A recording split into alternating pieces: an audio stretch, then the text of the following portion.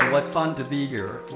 And I want to thank Kyle and Melissa and everyone for the opportunity to speak. And actually, since I'm a local boy from, I live in downtown Chicago and teach at UIC, and I have to drive out to the firms on Monday, Wednesdays, and Fridays to get to Argonne National Lab. So I'm very familiar with the area. And I do think that local action and interest is really what's driving the climate change movement. So it's great to see you all here and everybody's so fired up. Especially on, I don't know, call this the first day of winter. When I drove here, I was expecting traffic jams, and I didn't find any, which might be because it's Veterans Day. But it was 22 degrees and very clearly winter. Yeah. So I want to talk about deep decarbonization. I'm going to start by giving some overview where we are in understanding, let's say, climate change and its causes. I think we all know what the cause is. And then a little bit about how to address it. And I think it's very early on in addressing decarbonization. So there are lots of things that you can think of doing, some of which you can do yourself, like buying an electric vehicle and lots of other things that would just be personal decisions of yours. But to really get after it, we have to have societal action. So it's not going to happen with everybody's volunteering. So I want to talk a little bit about that. I want to be clear that we don't know how to decarbonize 100% or even 80%, but we do know how to start the process. And where the problems are, I want to spend a little more time on, because that's going to require some R&D. So there are discoveries that still have to be made in order to decarbonize. So that's the general outline.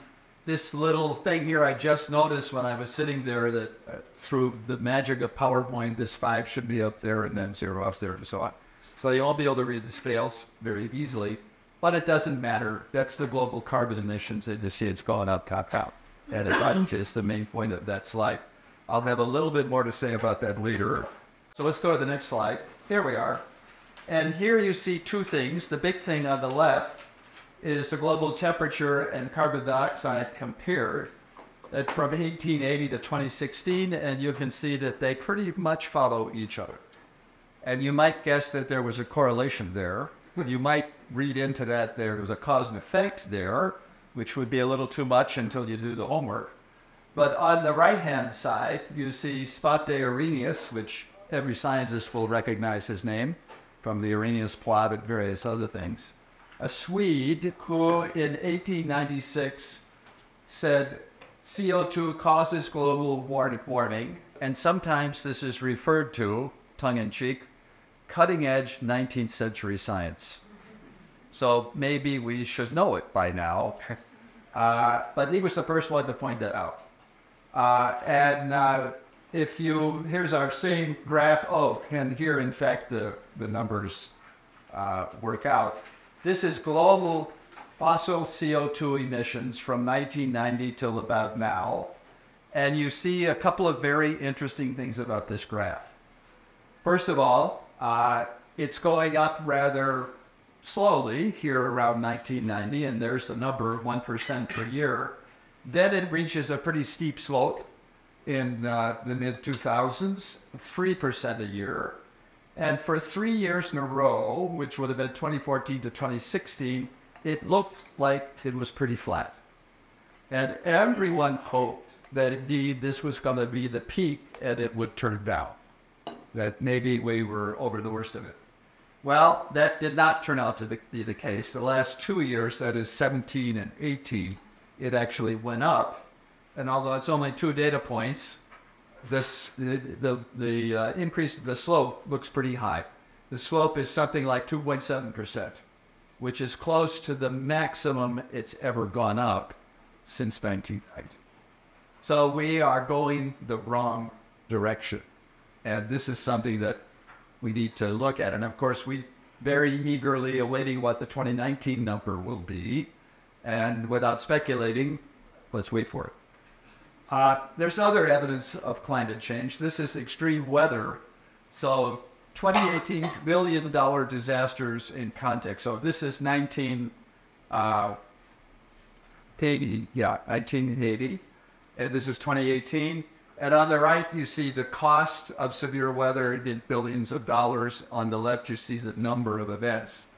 And it's very clear that it's going up with time.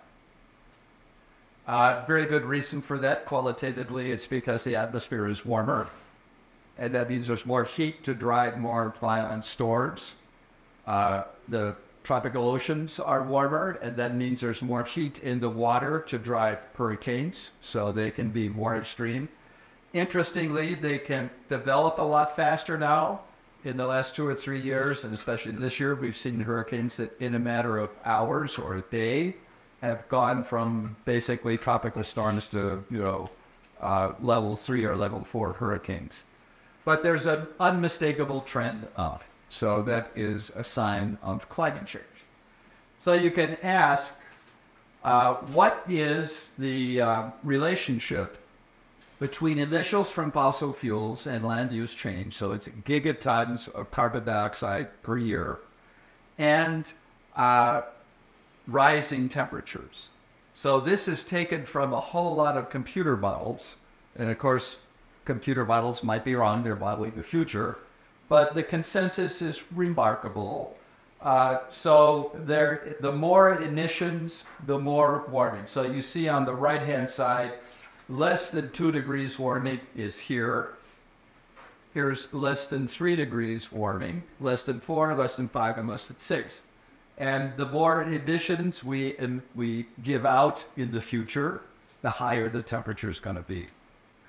So we are on a curve that is not, something interesting about this curve. If you want to stay below, let's say, 2 degrees, that sometime around 2050 or so, you have to go negative. That means that you have to actually take carbon dioxide out of the atmosphere. That is a technology we don't have yet. We have no idea. Well, we have some ideas how to do it. In fact, you can do it, but it's pretty expensive and pretty clunky. But that's the magnitude of the challenge. And you see that if we never get there, if we never take any carbon dioxide out, we're doomed to be certainly above 3 degrees. So that's a lot of warming.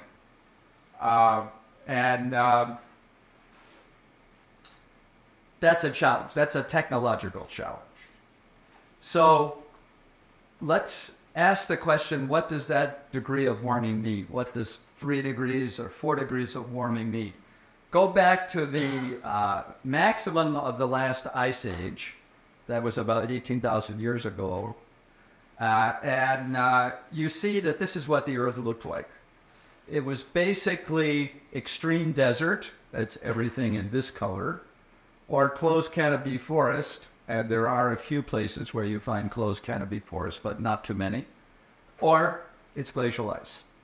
And this is what 4.5 degrees warming looked like. So we went from here to whatever the climate is today. We say 2 degrees. Where is the 2 degrees being measured? In the ocean, on a specific point in the So yeah, I think it's the average of the year.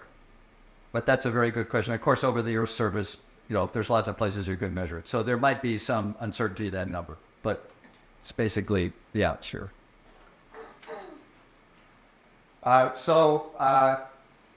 That was pretty serious. So sea level rise from that time was 120 meters. And that's with 4.5 degrees of warming. So if you had 2 degrees of warming or 3 degrees or 4 degrees, it's going to be pretty serious. Here are some recent climate change reports, 3 of them, from just before 2015. This was the one that set the stage for the Paris conference, COP21, as it's called, in November 2015. Then in 2018, October, comes out another IPCC report talking about warming to 1.5 degrees centigrade, not 2 degrees, but 1.5, and what that would mean. And just a month later, the U.S. Global Change Research Program issued its 4th National Climate Assessment This is congressionally mandated. And we learned that the climate is changing faster than we expected. So especially these two last reports amplified and accelerated the rate that was reported in 2015. So 2015 was kind of a turning point.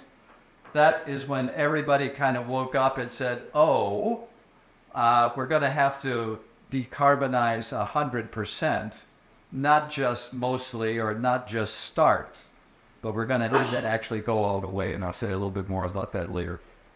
There are some possible tipping points. So all of this is predicting the future. And the only thing you know about predictions of the future, they're definitely wrong.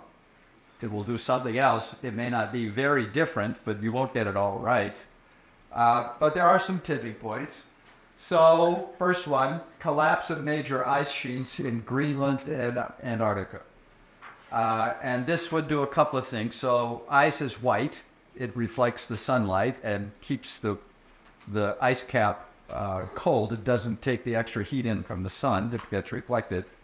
But that would be replaced by dark water, which would absorb that solar energy and warm, and that would be runaway. So it's positive feedback. So the more you melt, the hotter you get. The more you melt, the hotter you get. So it would be a dramatic change in sea level and ocean circulation. So that's one possible tipping point, not included in those predictions. A second one would be disruption of what's called the thermohaline circulation. So that's a picture here on the lower. And you're all familiar with it. It's the so-called Gulf Stream, which comes up South America, the top of South America, goes past Florida, goes over to Europe. That's why Europe is a lot warmer than it should be, because the Gulf Stream keeps it warm. Then somewhere up near Greenland, it dives down. It's a surface current at that point. It dives down and does a pretty circuitous path around the Antarctic, deep in the ocean, and then comes back up over here in the Pacific and retraces its path. So that's responsible for a lot of the temperature, local climates that we have on the Earth. There is the danger that's driven by the difference in temperature between the North Pole and the equator. That difference is decreasing because that's what global warming does. The Arctic is warming much faster than the rest of the Earth. And so there is a danger that could stop this thermohaline circulation. This circuit, the water, takes about 1,000 years to complete one circuit. So it's but if that were to slow down or stop, it would dramatically affect global warming. There's another possible tipping point, sudden release of methane from Arctic permafrost, which permafrost is any part of the ground that's frozen for 2 years in a row. But as the Arctic warms, that permafrost melts. It lets the methane that's trapped there out. And of course, methane is a very potent greenhouse gas, especially in the short term. And that, of course, would be runaway, right? The hotter it gets, the more it's released. So that would be a tipping point.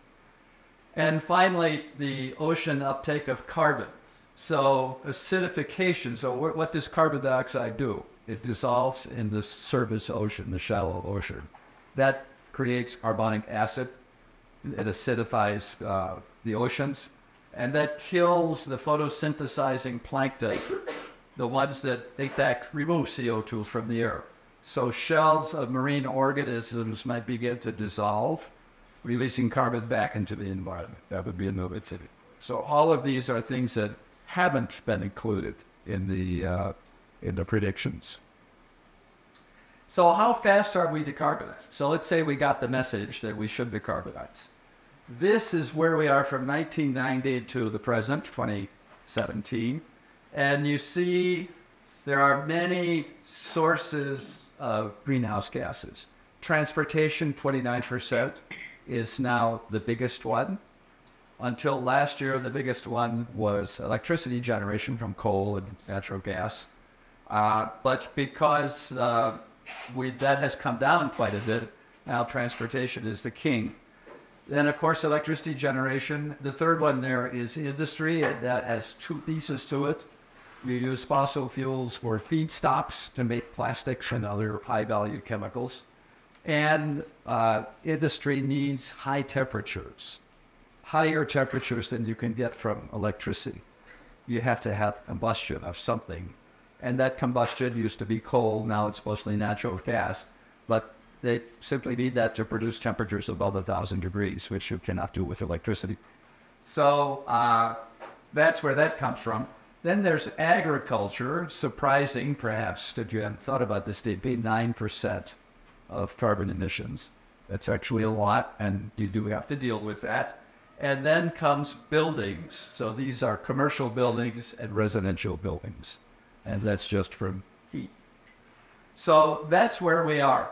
And here's where we have to get to. So on the scales, there's 2050. We have to be carbon-free by 2050. We're not doing so well. So that's a challenge. Here are, every year since 1992, how much have we decarbonized? So this means that you see a dotted line there. There's something around 2% in 1994. That means we decarbonized 2%. So we went down in emissions by 2%. In some years, the red years, we actually went up. The average is there, is that dotted line. So we're doing something, but we're not doing enough. So this is US. This is not the world. What I was showing you on the first slide was, in fact, for the entire world. So we got a long ways to go. And this is interesting. It's come out, this is the New York Times last week. So climate change is accelerating. Here are the predictions for, in 2100, what will be sea level rise. And it's cataloged from 1990 for each year, each set of years. So in 1990, there was only one estimate, that was the IPCC, and the mid-range was 66 centimeters, and the worst case was 110. So that's sea level rise in 2100. And then in 95, it was thought to not be quite so dangerous, not so strong. 2001, a little bit lower. And even as recently as 07, it looked like, well, maybe it's not as bad as we thought. But in 12, 13, and 17, you see new estimates. Some of these came from NOAA, but IPCC is still in there, and they went up. In fact, they went up dramatically. So the latest thing in 2017, 8.2 meters. I think, did I read that right? Yeah. 8.2 feet.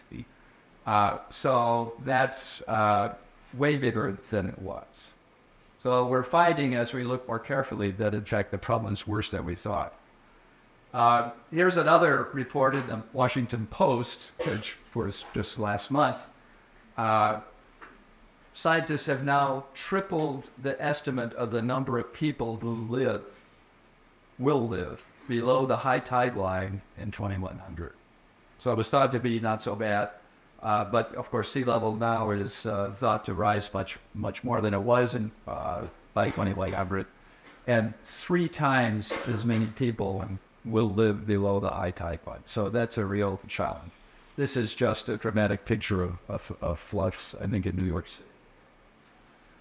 Public awareness of climate change. How many people really understand what's going on? So this is a poll that was taken very recently. I think you can read that probably better than I can. 24% believe that half of climate scientists or fewer think that human-caused global warming is happening.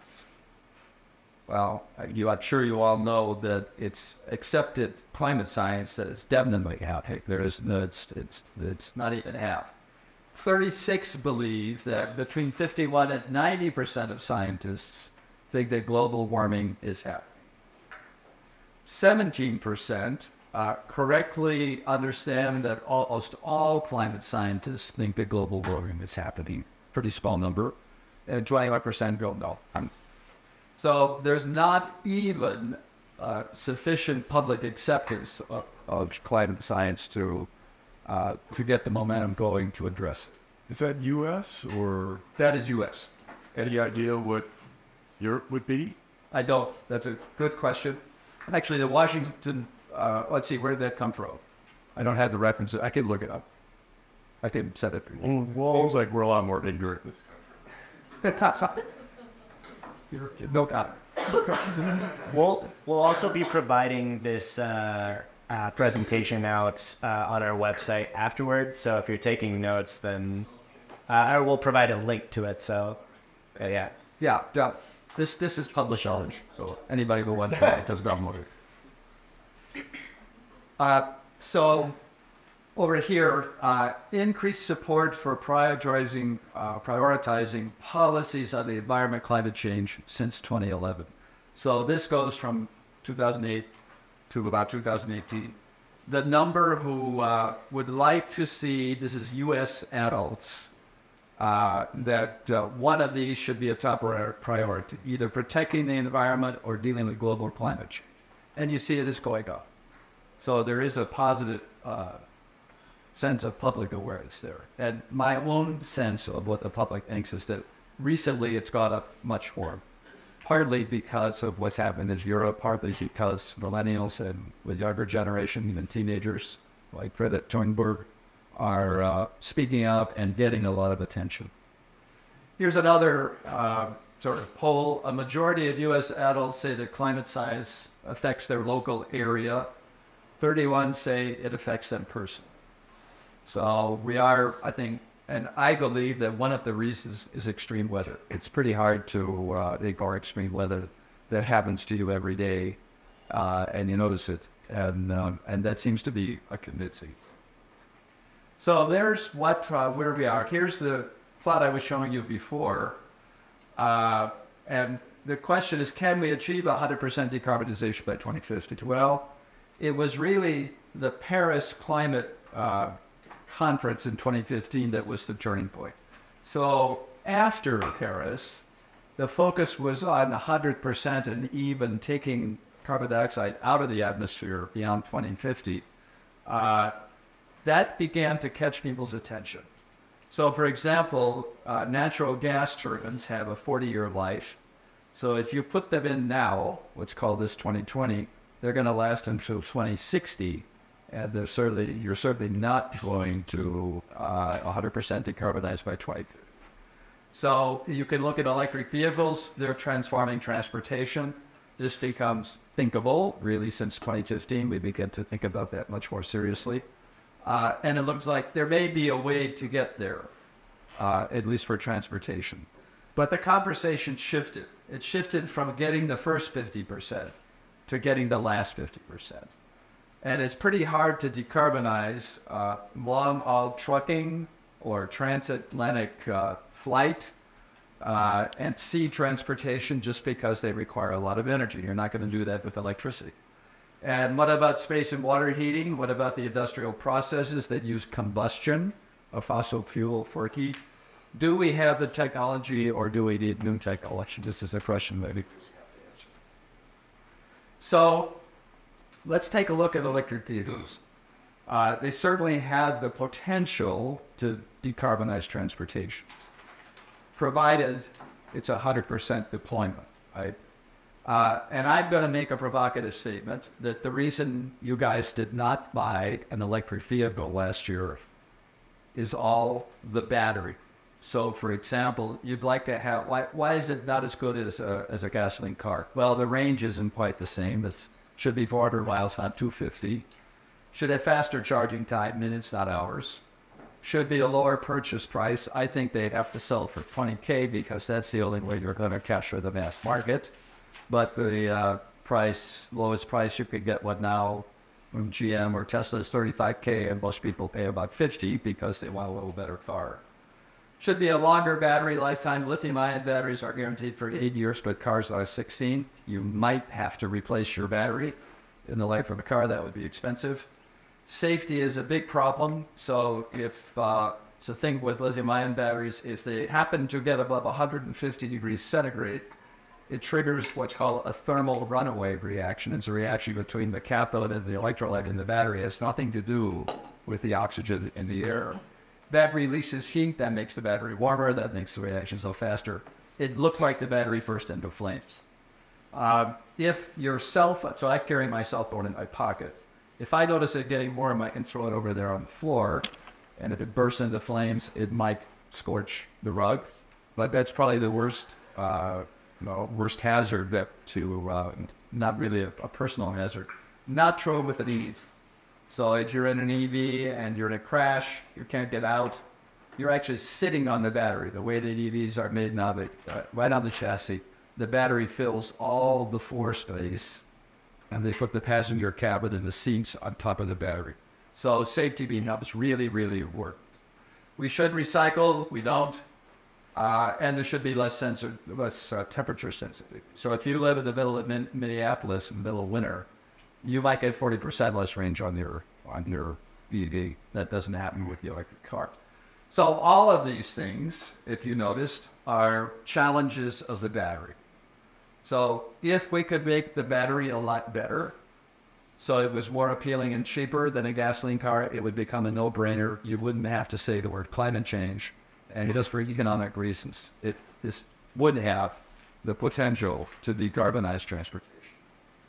So other things about batteries, the gasoline engine is really complicated, pistons going up and down, valves opening and closing, sparks going off, lots of moving parts. The electric motor only has one moving part, that's the spindle.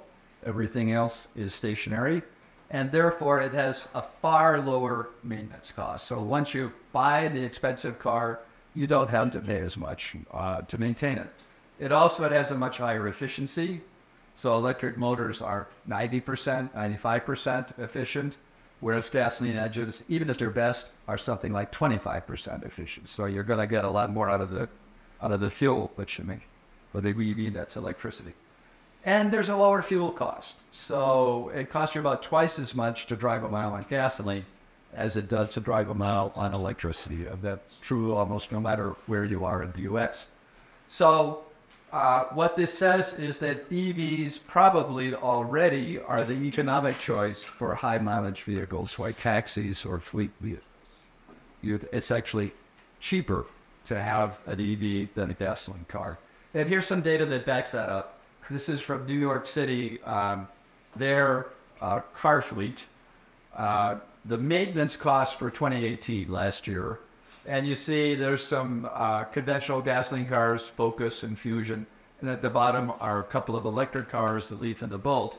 And the maintenance cost last year was far less for the electric vehicles than it was for the gasoline. So what does that mean? Well, it probably means that definitely means that the high battery cost, that's a barrier to entry, but it's a benefit for high mileage cars, and fleets like the New York City fleet, Chicago fleet, should convert to electric vehicles. This just makes economic sense. You may have noticed a couple of weeks ago, Amazon announced that they just ordered 100,000 electric delivery vehicles from Rivian, a startup, to be delivered 2021 to 2024. This is a big deal, by far the biggest purchase of electric vehicles ever announced. And since it's fleet use at Amazon, they will do something sensible about charging those cars from the grid. And that will be a model for how maybe the rest of us can learn to manage to charge our cars in a sensible way. So this is happening. But there's more than just EVs. There's bigger vehicles out there, namely city buses or long-distance buses and long-distance freight trucks, which you see pictures up there. And here are the emissions from heavy trucks, medium trucks, and buses. Most of it you see comes from trucks. Could you electrify that? Well, maybe. Tesla is talking about it, and there are other companies that have already brought out electric trucks. The cost has come down. So in 2013, it was about $500 per kilowatt hour. That should be a slash. It's come down to about $200 a kilowatt hour in 2019. So that's a big deal. It's a lot cheaper. However, electric trucks, because of the battery, are heavier than diesel trucks. And the energy density of the lithium-ion batteries is much, much less than that of diesel fuel. That means you have to recharge pretty often as you go across country, and that means delays. So there are some challenges here. And the buses and trucks have not taken off yet the way EVs have. You may know that CTA has 2,000 diesel buses they run every day. They have 2 electric buses. They run along Grand Avenue between Navy Pier and somewhere out west that they're testing. And their plan is to replace all 2,000 by 2040 with electric buses. So this would be a step in the right direction. But how about fuel cell trucks? So you don't have to run an electric truck off of a battery. You can run it off a hydrogen fuel cell. So this is a little diagram of the hydrogen fuel cell. What happens is hydrogen comes in at the left. An electron is taken off of the hydrogen. It's a hydrogen molecule. First it splits into hydrogen atoms. Then an electron is taken off each atom. Those 2 electrons go through the external circuit and drive the motor. So this looks a little bit like a battery in that sense. And on the other side, the hydrogen combines with oxygen, maybe from the air, to make water. So there are no carbon emissions in this hydrogen fuel cell. And this technology has been around for a long time, 20 years, more than 20 years, getting better all the time. Has not taken off yet the way batteries have, because it's harder to store the hydrogen and various technical reasons. The cost is too high. But you could imagine that as the cost became lower, that you could power a truck like that with a hydrogen fuel cell, and the weight would go down. These things are not as heavy as batteries. You'd have very fast refueling. It's just put the hydrogen gas into the tank. 50 to 60% efficiency, that's pretty good, but not as good as a lithium-ion battery, which is more like 85%. No emissions, and the problems, I didn't put here, the problem actually is to lower the cost. So that's the challenge. That's the technological challenge. Would these also have the combustion threat that the electric vehicles had? Would these also have the combustion threats that the electrical vehicles? The combustion threat, like you said, in the battery. Overheating. Safety. Oh, no, that does not happen here. So there is no thermal runaway reaction with fuel cells. So it's safer? They're actually pretty safe. Of course, you have hydrogen around that could catch on fire, but I mean, as from the fuel cell itself, no, there's no particular safety issue. Good question. Yeah. But it is true that for hydrogen fuel, like when you refuel, like, yeah, it is faster, but then after the first vehicle, they use some time in between to actually refuel. It's faster on the first round. Like you can refill on the first go. Yeah. And the next vehicle that's on by, so there's a wait period. So you can't just refill right behind, assuming you only have one refill station. So I'm not familiar with that. That could well be true, but that sounds like a soluble problem. I mean, maybe you just have many refill stations. You have a similar problem with actually electric vehicles charging batteries. It takes a lot of electricity. So unless you're hooked up to a pretty powerful source, you may have to wait. And if you have a solar panels and generator more like this, but that's a very good. So what would the efficiency of these be compared to the electric? Sorry? The efficiency of these compared to the electric, or would they use the same motor? You would use the same electric motor. Identically the same, no difference. Would they have the same efficiency? So, well, this has 50 to 60% efficiency. That means 50 to 60% of the chemical energy in the hydrogen appears as electricity. And with the lithium-ion battery, of course, you're charging it with electricity, and you get 85 to 90% of that electricity back when you discharge. So the battery has a higher efficiency than this does, and that's one of the challenges. For that reason, not quite as efficient, would cost you more than if it were as efficient as a battery. But it is safe, right? It is safer, right? It is safer. There's no thermal runaway. Absolutely.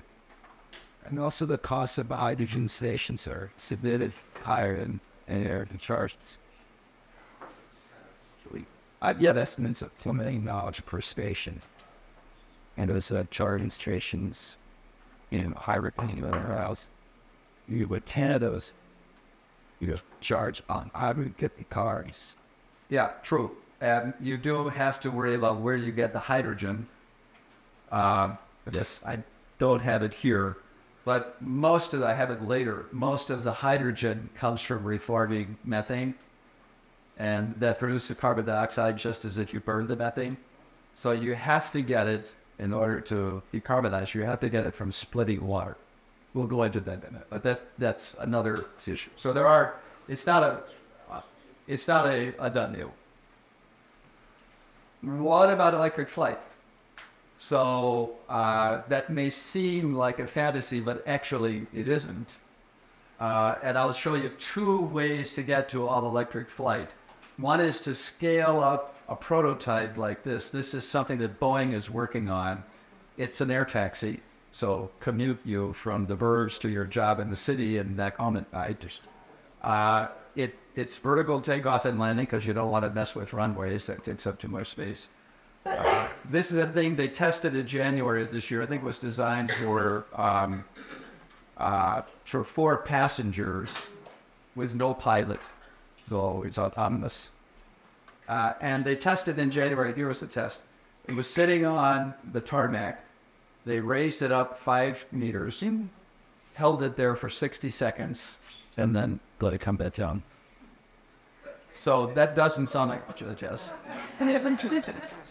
But let me remind you that in 1903, the Wright brothers managed to get heavier than air flight for 12 seconds. And that really changed the world. Within a decade, there were stunt pilots flying under bridges, and the first scheduled airline appeared, actually in 1914. So this could be momentous. Could support, so the Wright brothers play. No, I mean, just, Oh, yeah. okay, Absolutely. okay. All right. Usually, you need more energy to get up and down on the edge. That's the hard thing. Yeah, it's hard. So it takes about twice as much energy to raise it up as it does to go forward. Although they did test hard. Yeah. There's another way to get up. So you could scale that up to bigger size. The other way is to electrify an existing full-size plane. And this is what Airbus is working on. And the idea is it's got 4 jet engines. Take off one of the jet engines and put a propeller and a battery on. And so it's a hybrid. And there could be advantages to that. If you wanted to run the airport later at night or earlier in the morning, you would take off and land on the battery because it's quiet. If you were concerned about carbon emissions, you would adjust your flight plan to run off the battery or off the jet fuel to produce minimum carbon emissions. If you were worried about economics, you might just want to make it cheap, so you would adjust your flight plan between battery and jet fuel to save money.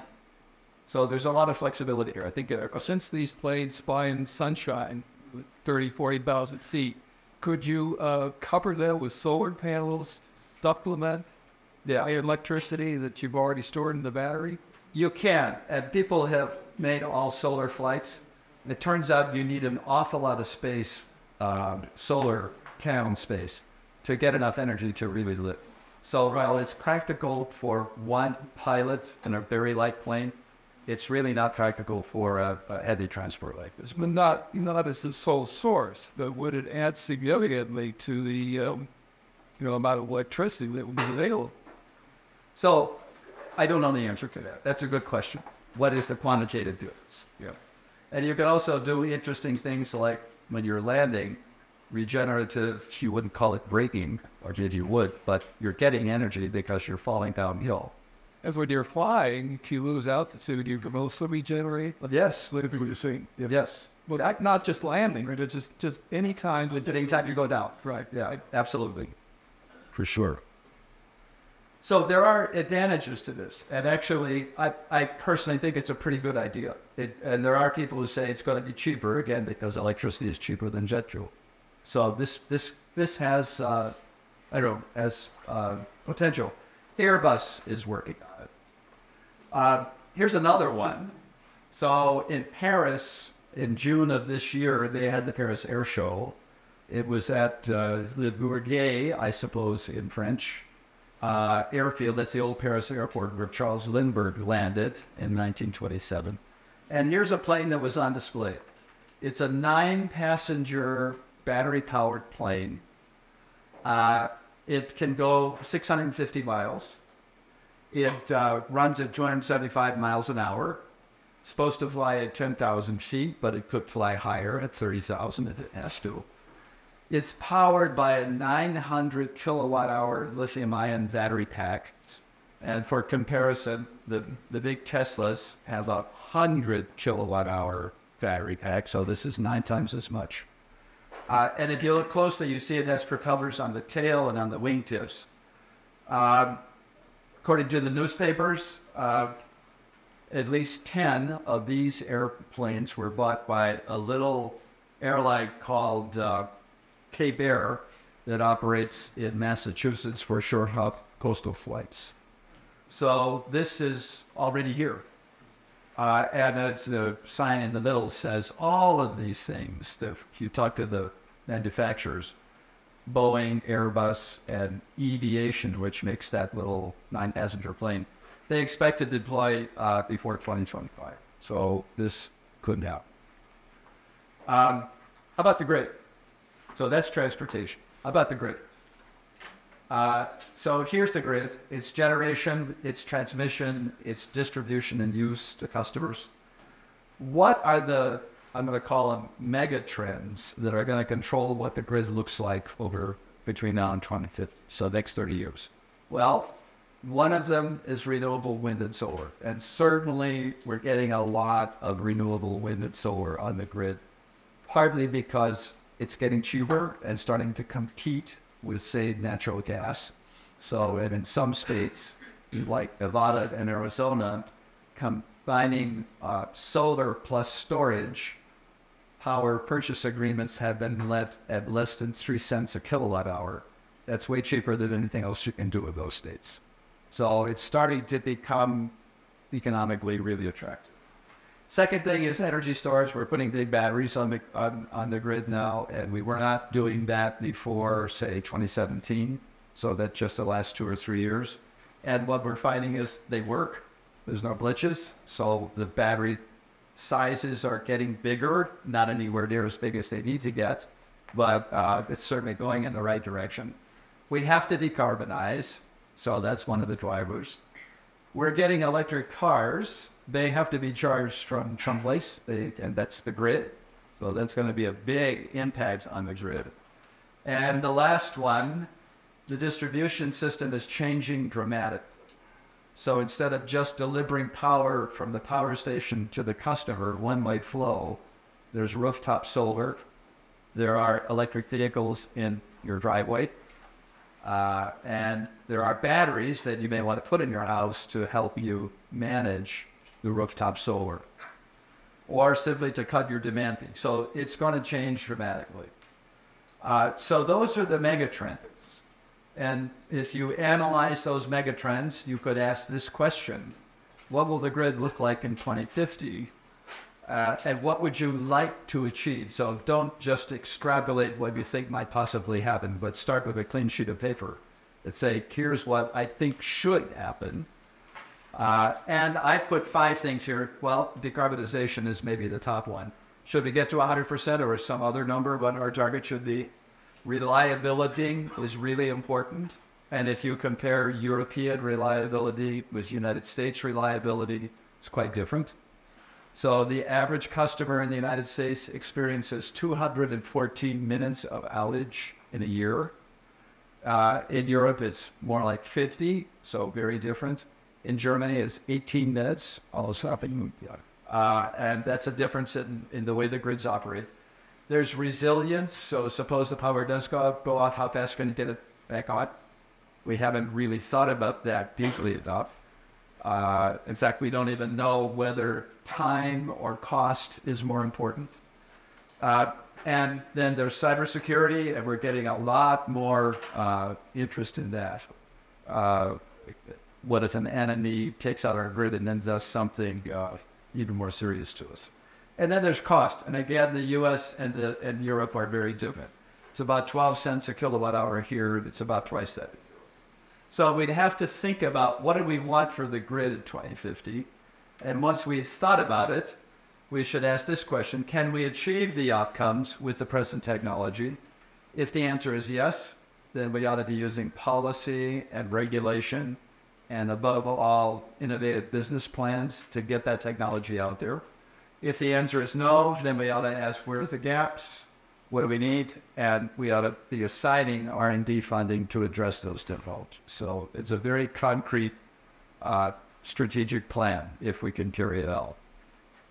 Here's what electric cars are likely to do to the grid. So this study came out last spring from NREL, National Renewable Energy Lab. It's electricity consumption since 1950 till now, and what could happen going forward if there's almost a low deployment, that's the reference case of electric vehicles, if there's a medium or a high deployment. And you see medium and high is 20% to 38% more demand in electricity. That's pretty remarkable. If you look at just the last 20 years since the year 2000, demand has been pretty flat. So the utilities have not had to produce any more electricity than they did 20 years ago. The reason is we've gotten much more efficient. LED bulbs and lots of other things. So we actually produce more work, more output, but with the same amount of electricity. That's going to change. So the utilities will see a bigger income stream. And what will they do with that money? Well, they could upgrade the grid to deal with the new demand. So how would you do that? I got some animation here that I'm just going to click through, and you can read that if you like. But let me tell you, how would you deal with this extra demand from the electric vehicles? Well, one thing about the grid is you have to build it for the peak demand, not the average demand. The peak demand is actually more than 40% greater than the average demand. So you could say there's a lot of off-peak, there's a lot of unused grid capacity that we could use to charge those cars, and even charge the full 40%, which is the high-range estimate of what's needed. There's a problem with that argument, and the problem is that all that off-peak capacity is natural gas-fired peaker plants. So if you charge your car off-peak with that excess capacity, you're charging it with fossil electricity. You're driving your no-emissions car on high-emissions electricity, and that just doesn't make sense. So there needs to be some kind of managed charging. One thing that people have talked about is a strict rule. You can only charge a battery with renewable electricity. You cannot charge it with fossil electricity. Don't have that rule now. But that would be a big step forward in pushing renewable. So, interesting about what may happen. So wind, solar storage, and transmission. So how would you balance those things? And in order to get an idea, let's take a look at this graph. This came out from Bloomberg, was late last spring or early summer. They looked at the levelized cost of electricity from solar panels, that's the yellow, from onshore and offshore wind, that's the blue, and then projected back what would have been the levelized cost of electricity from a battery, including the cost of charging the battery. So what does levelized cost to be? So for a solar panel, it means the cost of buying the panel, the cost of maintaining the panel over its lifetime, divided by the cost, divided by the amount of electricity that it produces over its life. So you can do that for wind turbines, you can do that for PV, you can also do it for batteries, including the cost of charging the battery. And you see, remarkably, it has fallen very much faster than even solar panels. And solar panels are kind of the poster child of falling prices. Probably fell by 70 to 80% since 2009. But you notice something, so here we are here. The cost of electricity from a battery is still maybe 3 or 4 times the cost of producing that electricity from wind or solar. So with that economics, you might say, oh, I'll overbuild the wind and solar and curtail it, means just waste it if I don't need it, because that's cheaper than building the batteries to store it. But if you extrapolate with your eye these curves, it seems likely that sometime in the future they're going to be about comparable. And if you made your plan at that time, you would probably put in more batteries and fewer solar plates. Yeah. Is there any way to offload excessive alternative energy? Because there's a problem, right, with grids not being able to transmit too much energy, right? Yeah. So is there a way to offload? So that's actually the next point. I didn't talk about transmission yet. You could imagine that here in Chicago, there's no sun. It's overcast. That happens 2 or 3 days in a row regularly. But somewhere in Iowa, there is sun. So why don't I build a transmission line from Iowa to here, and on sunny days in Iowa and overcast days here, I'll just pull that electricity in. And you could have, and you know, the typical weather pattern is maybe 100 miles wide or 200 miles wide. So you're going to have to build a transmission line that maybe is twice that in order to get outside the weather zones. And transmission lines are pretty expensive. Are they more expensive than building a battery or more solar panels? That's a question economics folks, experts have to look at. But that's a solution too, and people do think about that. How effective is the current generation of high temperature superconductors in assisting with this transportation and storage problem? Or do we have to wait for the room temperature? And so about 10 years ago, people were proposing that, to have a high temperature superconductor, no loss transmission line, and the savings, it's about 8% is the savings in transmission. About 8% of the electricity that goes through the line is wasted as heat. And indeed, at a certain cost, that makes sense. So far, nobody's picked up on that, but it was an elaborate study to show that indeed you could do that, and if you did do it, here's how it would operate. So it's, in a sense, a live idea, although it hasn't. I don't even think there are any test cases yet. So I think I've already said this. Well, this is maybe important. So either wind or solar plus storage, it's moving beyond the first adopters. It's already taking place. How about electric heating of commercial and residential buildings? So this is from the IEA. And indeed, it shows that well, first of all, that's technology we have. I happen to live in an apartment building that's all electric heat that was built in the 1960s. So, in those days, ComEd gave you a great race just during the tractors to the building owner to make it all electric. Climate change, decarbonization, or in a few years, it might just be economics. So the idea is you would convert all the natural gas heating to electric. And this is popular. So it's Berkeley, California. They put a ban on natural gas pipes in new buildings starting in January of one month and a half old. And so this is happening.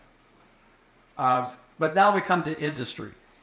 And as I said before, industry uses fossil fuels in two ways: as a feedstock to make plastics and other high-value chemicals, or, and mostly, for combustion, simply to produce temperatures above 1,000 degrees C.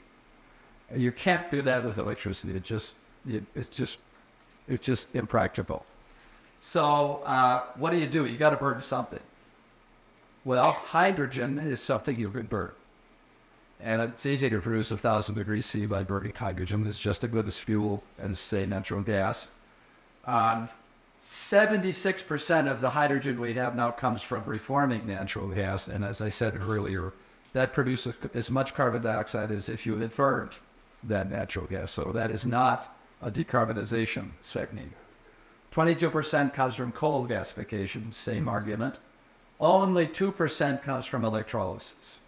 Electrolysis means you take 2 electrodes, stick it in a beaker of water, put a voltage of greater than 1.2 volts across those two electrodes, and the water spontaneously breaks into hydrogen. Completely renewable, no carbon emissions. All it takes is electricity. And if it's renewable electricity, then, you're home free. So this is an idea that's been around for a long time, and maybe it would work. The problem right now is economics. Electricity costs more than the natural gas that you would convert to hydrogen. So it economically doesn't make sense. And less energy is required to convert the natural gas to hydrogen than to electrolyze water. So it's mostly economics.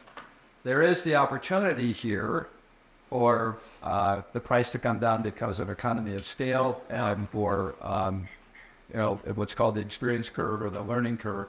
The more electrolyzer units, it needs to be cheaper they get. And that's exactly what happened to solar panels, and we can thank China for that. They decided to get into the business and produce mass production of solar panels, and that got the price down. We all benefited from that. That could happen here too. And also, you could imagine that electricity from wind and solar will get cheaper. Why? There's no fuel. So you don't have to burn natural gas or coal or anything. It's just technology to convert. So that gives you a lower floor for the price of electricity, renewable electricity. So here's an opportunity where we don't have the technology, but we do need the R&D to decrease the cost of producing hydrogen by electrolysis. So that's my last slide. Here's the takeaway messages. Deep decarbonization of the global economy is needed to avoid the worst consequences of climate change. We all knew that. Some technology exists, such as renewable electricity, electric cars, hydrogen fuel cells, and hydrogen combustion. Not all of it is practical. Policy is needed to promote the deployment of the existing technology, and R&D is needed to promote new technology for energy storage and for electrolysis of water to hydrogen. We're not yet on track to achieve deep decarbonization of the economy by 2050. In fact, looks like if you extrapolate present trends, we're not going to make it. So we really need to get busy and address this problem.